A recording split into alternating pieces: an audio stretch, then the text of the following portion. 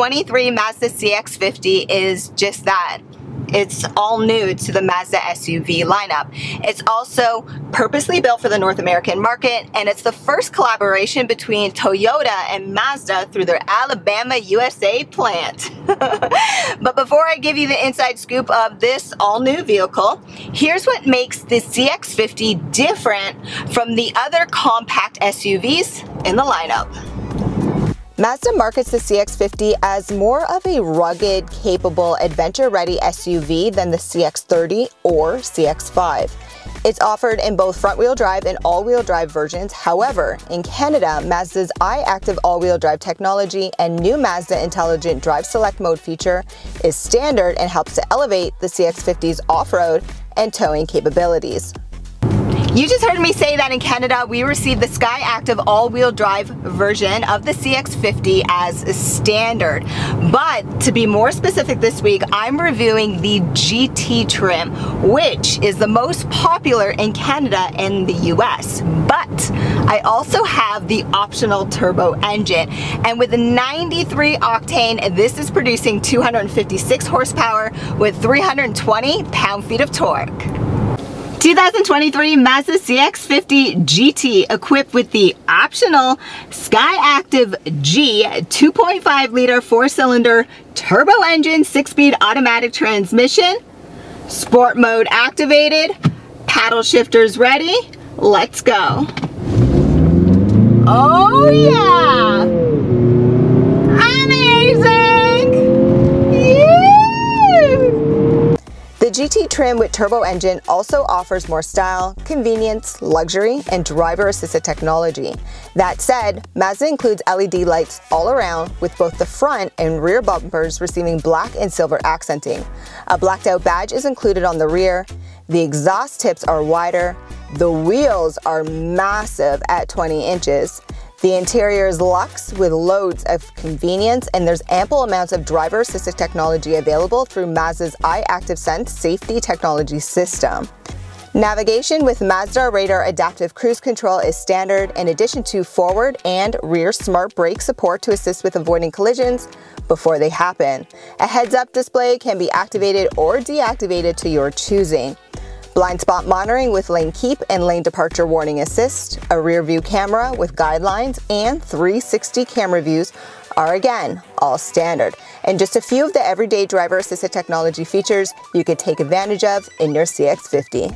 Whether you choose to purchase the GT trim or the upgraded GT trim with turbo engine like I have, you'll receive leather seats throughout. These front seats are also power operated, they're heated and ventilated, and the steering wheel is heated as well. To turn on the heating or the ventilation for your seats or your steering wheel, just use the buttons located up here.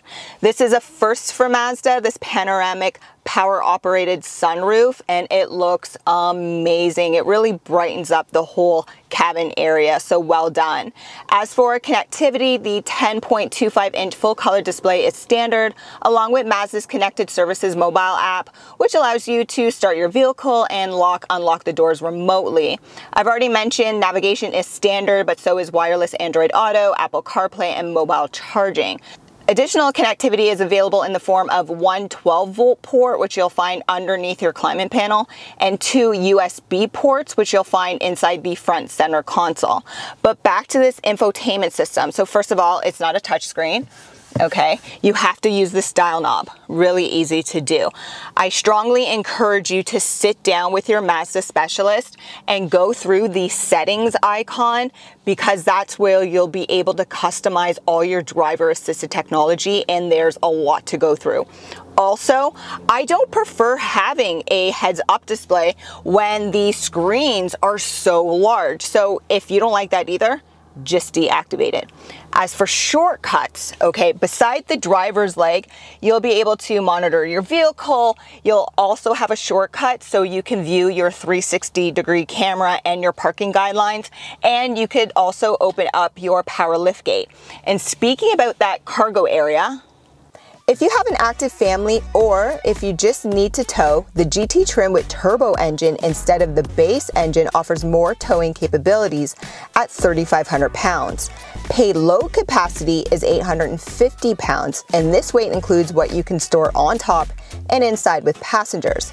Roof rails and a power liftgate are standard, and to adjust the height of your liftgate door, hold it in your desired position, press and hold the button, and then wait for the beeps. Lifting items into your CX-50 is made easier by the lower place bumper position, and overall cargo capacity with the seats folded in their 60-40 split configuration is just shy of 1,600 pounds or 56.3 cubic feet to be exact.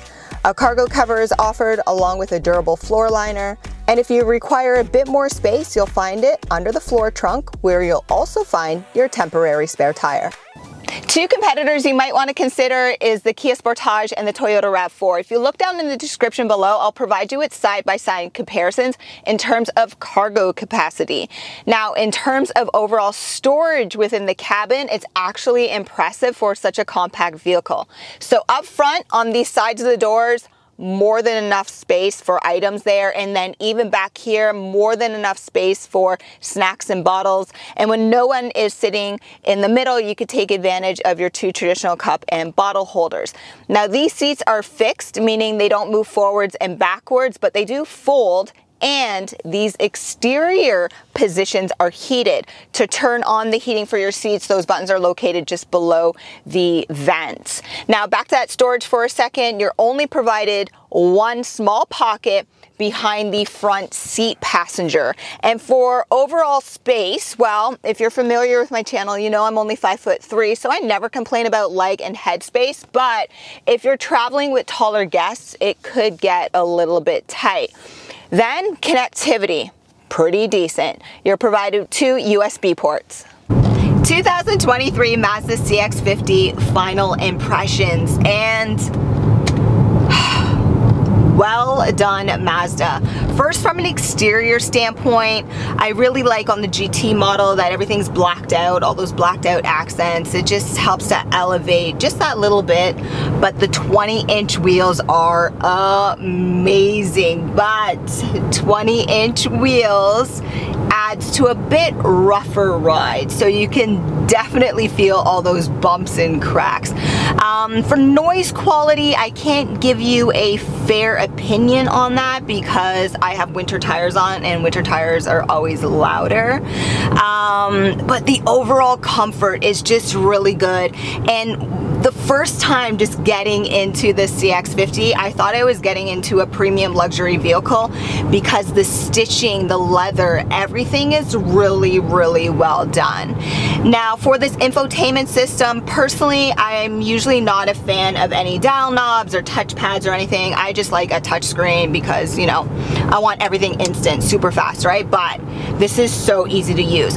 And I, again, highly encourage you to speak to your Mazda specialist about setting up your driver assisted technology because there's so much to go through. It really is impressive that this isn't competing against the Mercedes and the BMWs. Like, it's really, really well done. For visibility, good out the front, even with the infotainment system protruding, my line of sight is still really good. Fine for making a left-hand turn. Even the A-pillar is a little bit wider, but there's a large gap in between the A-pillar and the side mirror, so it's fine. Out the sides, you're fine as well. And there is no blind spot out that third window because it's huge. And remember, you have blind spot monitoring. If you don't like the beeping, well, you can turn it into a vibration instead. It's, I mean, hands down, well done. Comfortable, you know, rear seat gas, heated seats. Like, this is great. Like, again, you expect features like that from a premium luxury vehicle. I can't believe it's standard in this. But what I like to do in all my videos is recommend a test drive because those are complimentary. You have to look down in the description below because I provide you with competitive comparisons. I give you all the links. I try to make it easier, and I give you my real world fuel mileage stats, because this was the first time I was trying the cylinder deactivation, and it really just comes down to throttle modulation. And you could really benefit from that technology if you use your adaptive cruise control or just cruise control in general. But guys, I'm Juliana, your automotive woman, and while you're down there, make sure you subscribe and hit that notification bell and connect with me on social media so you don't miss any behind the scenes action. Thanks for watching, guys.